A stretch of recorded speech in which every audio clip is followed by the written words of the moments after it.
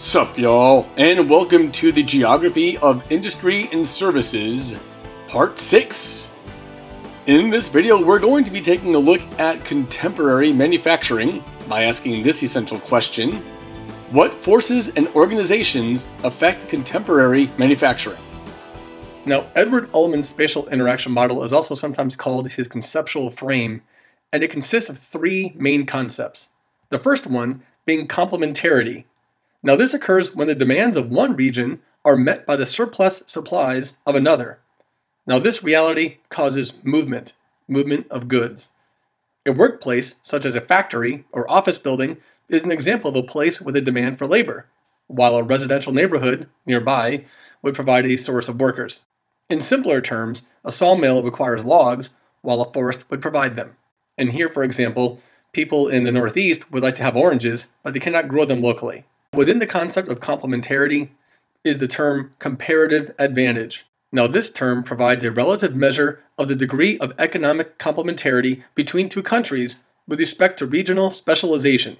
What that means is that all other things being equal, one nation will export goods to another nation when it can produce certain goods at a lower relative cost than the importing nation can. In all these images you see on the screen, each of these countries has a certain comparative advantage. Maybe you didn't know that more diamonds come from Botswana than any other single country, or more palm oil comes from Indonesia. Regardless, they all have a comparative advantage because of their location or because of their climate or natural resources. The second key concept is transferability.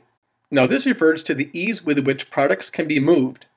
So, durability, perishability, weight, and value are a few of the many concerns when transporting goods. For instance, high-value, low-weight goods such as jewelry are imminently transferable and exported on a global scale, while heavy, low-value goods such as concrete blocks are often used very close to where they are produced. Now, distance usually requires some amount of effort, money, and energy to overcome. The increase in time and cost that usually comes with increasing distance is called the friction of distance. Now, if the friction of distance is too great, interaction will not occur in spite of complementarity.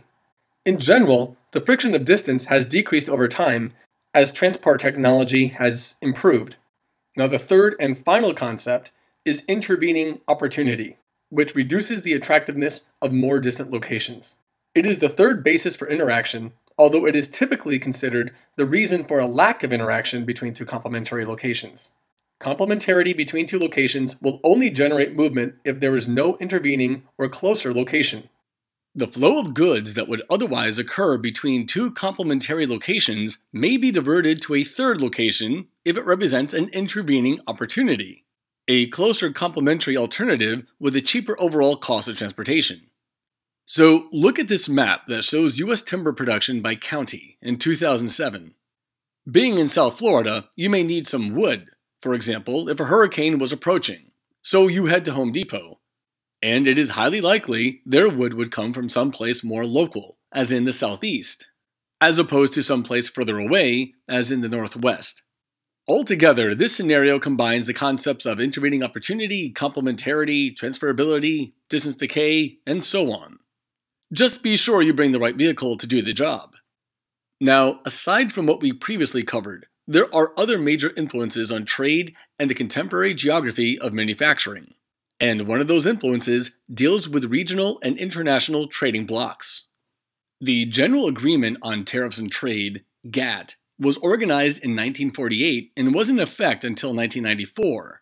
This initiative assisted in creating a multilateral trading system and reducing tariffs. In 1995, the World Trade Organization, WTO, took the place of GATT. The WTO seeks to supervise and liberalize international trade, making it freer. It also provides a forum for negotiations and for settling disputes. Currently consisting of 162 member states, more than 97% of all global trade is conducted through this supranationalist organization. The Organization for Economic Cooperation and Development, or the OECD, was born after World War II to coordinate the Marshall Plan and promote world trade through democracy and market economies. It has 34 member states, producing more than 2/3 of the world's goods and services, with more than 70 developing and transition economies working with them. Of course, other supranationalist agreements function as major facilitators of international trade, such as the European Union, Mercosur in South America, ASEAN in Southeast Asia, and even closer to home with NAFTA, the North American Free Trade Agreement. In this great infographic, you can see the top 15 trading partners of the US, with the green arrows showing exports and the red arrows showing imports. You can clearly see the impact of NAFTA and how near things are more related than distant things. You can also see the stark trade imbalance between the US and countries like Saudi Arabia and especially China. And certainly the post-Fordist trade networks could not operate efficiently without relatively cheap and abundant energy resources. As technology has improved, more efficient fuel sources have been needed, making certain regions more valuable and some previously valuable regions less so. The harvesting and use of wood as a primary energy source reached its peak in the middle of the 19th century and has declined ever since. Coal, as a total percentage of global energy use, reached its peak in the 1920s. The geopolitical goal of sea power reached its peak during this era as well. Colonies and possessions for coaling stations were strategically pursued by core states. Oil peaked around the mid-1980s when it represented around 50% of the global energy supply. Today, major industrial complexes are not confined to oil fields. They are fed through a huge system of pipelines and oil tankers on a global scale. However, there are always risks, as was the case with the BP Deepwater Horizon oil spill in the Gulf of Mexico in 2010. With an estimated total of almost 5 million barrels of crude released into the waters. Increasingly, natural gas has gained ground as a cheaper and somewhat more environmentally friendly alternative to oil. Many new reserves of natural gas have been accessed through fracking, the process of fracturing rock and shale under the ground through pressurized liquids to extract gas and sometimes even oil. Other sources are used, such as some nuclear energy, and also from biofuels such as ethanol, and even renewables, such as geothermal, hydroelectric, solar, and wind. However, these are used to a much lesser degree. Even though these sources may be supposedly cleaner, they are not nearly as cheap or efficient as fossil fuels. Yet.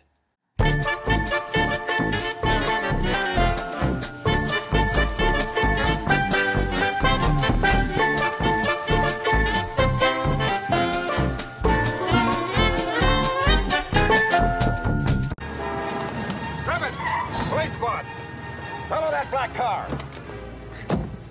The car. Follow that car. Let's definitely check your mirror. Signal. Now pull into traffic.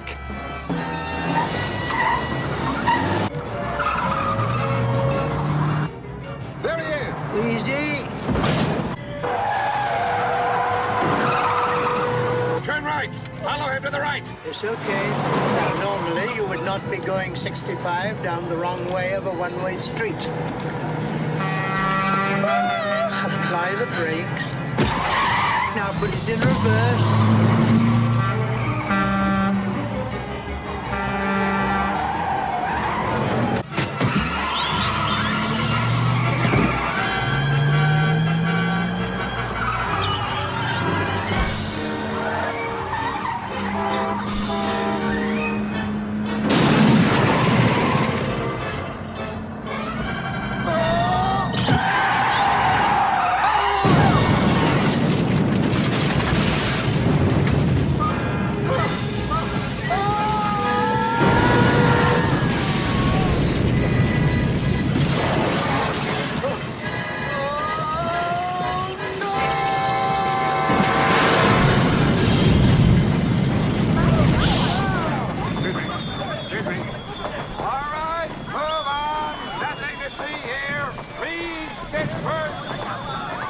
Nothing to see here, please.